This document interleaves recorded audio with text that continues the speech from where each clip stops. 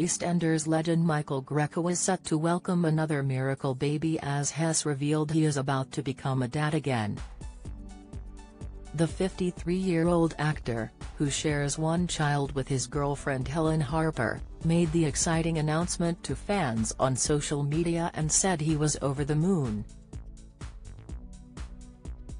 He posted a picture to Instagram of an ultrasound scan, and was soon flooded with messages of congratulations from fans and even some fellow celebrities.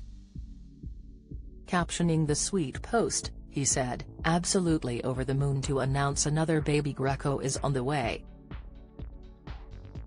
My beautiful boy Gianluca cannot wait to see his younger sibling. Thank you, God, for giving me another miracle baby. See you in June, Bubba."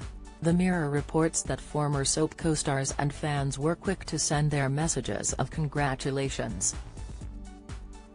EastEnders actor Dean Gaffney quipped, "You're like a bus mate, wait 50 years and two come in succession." One fan said, "Ah, beautiful news. Huge congratulations." Another person wrote, "Mate. This is awesome. So excited for you and the whole family." A third person said, "Amazing mate. Love to hear good things happening for you always." Michael is best known for portraying Beppe DiMarco on EastEnders, and he welcomed his first son Gianluca, an Italian name which means gift of God, into the world back in 2021. When he was born 6 weeks prematurely, the youngster had to receive treatment in ICU at Great Ormond Street Hospital for a rare birth defect. Sharing the news at the time, Michael said, "The little man was born prematurely due to the fact that previous scans had failed to pick up his rare birth defect called gastroschisis. The consultant suggested it was best for him to be born early so that he could get the necessary care and attention. He was born at University College of London Hospital. Their staff were extremely professional and mother and baby could not have been in better hands.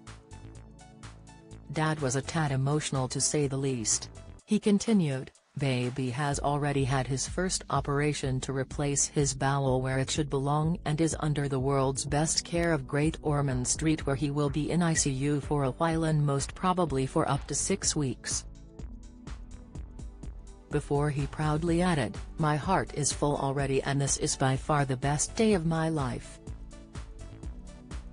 I love you Gianluca more than I can ever imagine." Newsletter here.